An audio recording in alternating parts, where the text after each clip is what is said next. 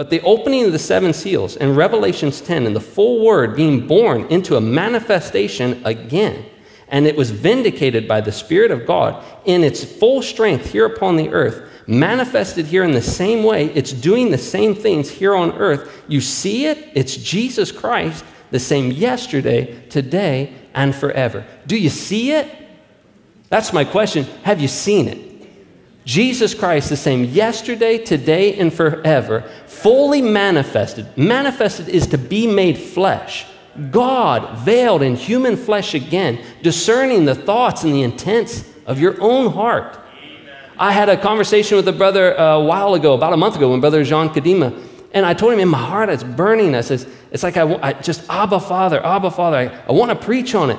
And then we got to talking. We talked for an hour, almost an entire hour, and just sharing what was stirring in my heart. Brother John Kadima comes up that night, and his opening scripture is Galatians 4, and Abba Father, and he preaches everything we talk about that morning.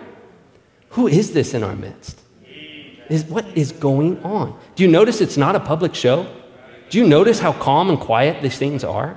Do you notice there's not a lot of screaming and shouting and the public running in to see something?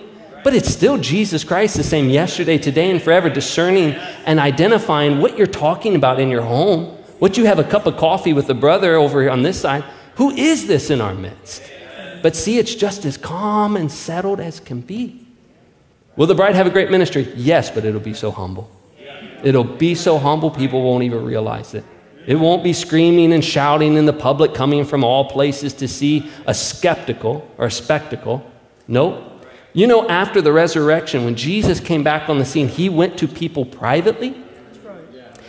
What a resurrection that was, what a resurrection this is, where God himself is individually coming to you, meeting you when you're discouraged out like Peter fishing by the seashore. He comes to you in your place of discouragement and begins to talk to you, and you read this in the Bible, and then the brother says this to you when you call him, and then the minister preaches on the same thing that you have need of that day.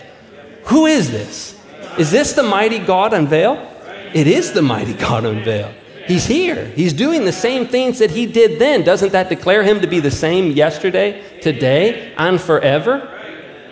He is. He's here. But see how quiet and personal and private it is now? It's in silence.